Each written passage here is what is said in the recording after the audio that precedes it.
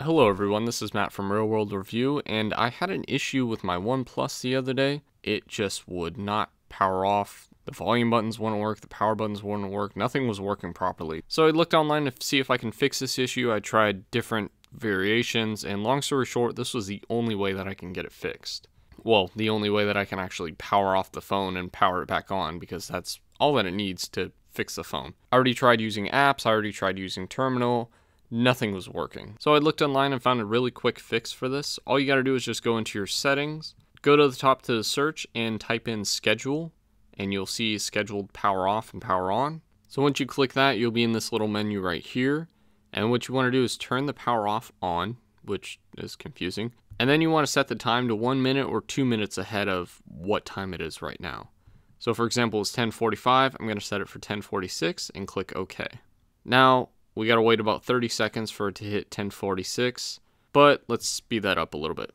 Okay, so it's almost 10:46, and now the phone will tell you that it's gonna automatically power off. You can click OK to do it immediately, or you can wait the 52, 53 seconds that's left. Either way, I'm gonna click OK, and the phone just powered off. So it looks like it's taking a little while to power off, but now I can power it on with the power button.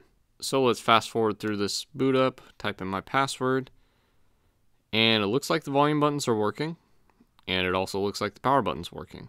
And immediately it looks like my battery dropped to 99% because it did say that it was charging the whole time, which was kind of a strange thing.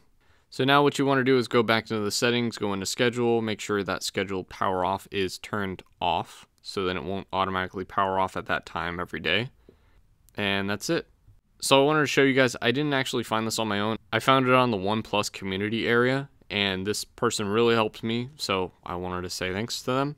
And I wanted to make a video hopefully preventing this from happening to any other phone. Now obviously this can happen at any time, but this is a very easy fix. But that's all I wanted to show you guys. If you have any questions, leave them in the comment section or on Twitter at MattofRWR, and feel free to follow me on the social media listed above. Also subscribe to my channel so you can see more videos like this, as well as review and other repair videos. And hit that bell button so then YouTube actually reminds you when those videos do come out. Thanks for watching.